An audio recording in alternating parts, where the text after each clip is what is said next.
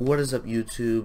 Titan Gaming here. So what you guys want to do today, if you're watching this video, is you want to get free music on iTunes through your phone for free. You don't want to pay for the music.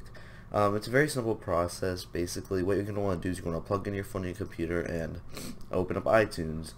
When you want to get this free music, the next step you have to do is you have to open your Google Chrome up and head over to YouTube. And then you have to type in, for the next tab, you're going to go ahead and type in YouTube to MP3 converter.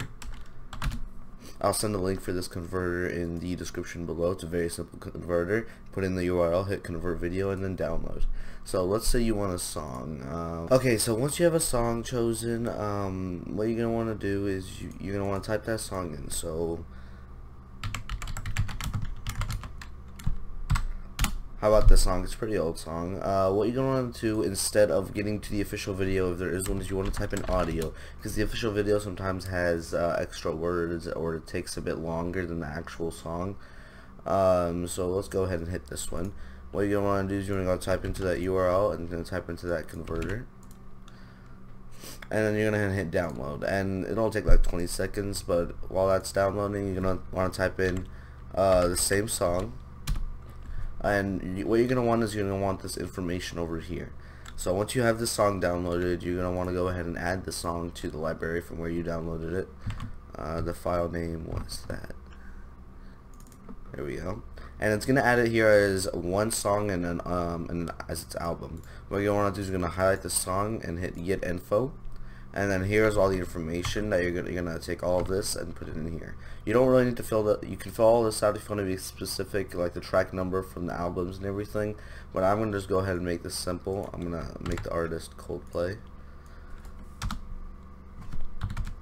I'm gonna remove all the unnecessary song name. The album will be Ghost Stories. Now, I already have some of these songs, so it automatically has an album already set to it I can click on. If you don't have already an album, if you already don't have an album for that song, you can make it'll set it as a new one, or you can go ahead and hit the one that you already have.